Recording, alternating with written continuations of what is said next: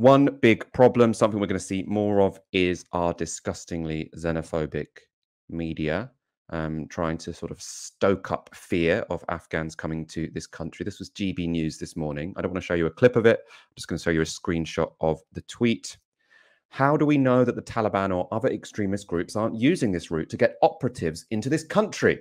Nigel Farage gives his take on rising numbers of migrants crossing the channel. Now, you know, as we've spoken about before, this was going out basically at exactly the same time that much of the world was looking at images of people falling from planes in the sky because they've been trying to cling on to military planes because they were so desperate to leave the country. At that moment, you've got Nigel Farage saying, oh, they're probably all the Taliban, right? This is completely designed to stoke fear. It's also ridiculously ill-informed. The Taliban aren't really about that. They did harbor terrorists when it was Al-Qaeda, but Al-Qaeda weren't part of the Taliban, and most people say the Taliban kind of thought that was a mistake because that was, you know, the thing that ended up getting them overthrown. It's not like ISIS. This idea that the Taliban are like ISIS. ISIS did want to, you know, prompt terrorist attacks across the globe. That was a big part of their founding ideology. The Taliban aren't, right?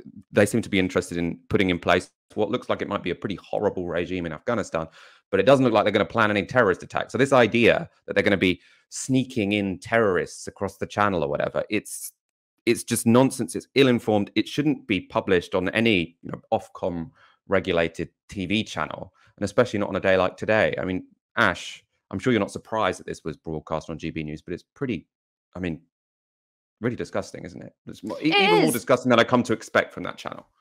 It is disgusting, but this is exactly what Nigel Farage does. Don't you remember in the run-up to the 2016 referendum, that image of desperate asylum seekers, mostly male, all brown-skinned, and it was blazoned with the title Breaking Point. This is the classic Farage racism, which is take images of people who are in really abject, desperate situations and say these are people to be afraid of because look, they're men, they're brown, they're Muslim, which means obviously they want to come here to tear down everything you hold dear.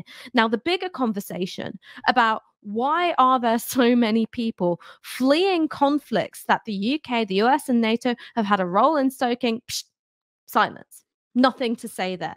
You know, saying, well, hang on, aren't there easier ways to, you know, expand safe and legal routes where you can then process paperwork when people are there here in this country, can carry out checks, then silence, nothing.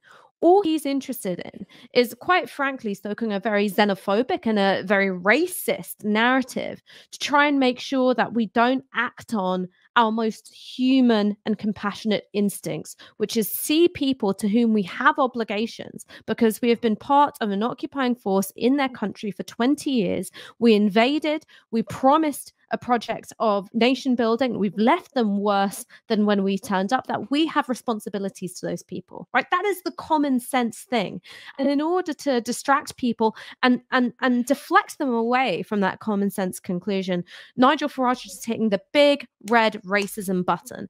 And I imagine he won't be alone in this. This is going to be something that you start to hear more of in the Mail, in the Sun, perhaps even in the Spectator as well, the more legitimate face of, you know, racism and xenophobic nationalism. And this is going to be, I think, a rising drumbeat as we start to see the human cost, the cost of displaced peoples start to reach Europe.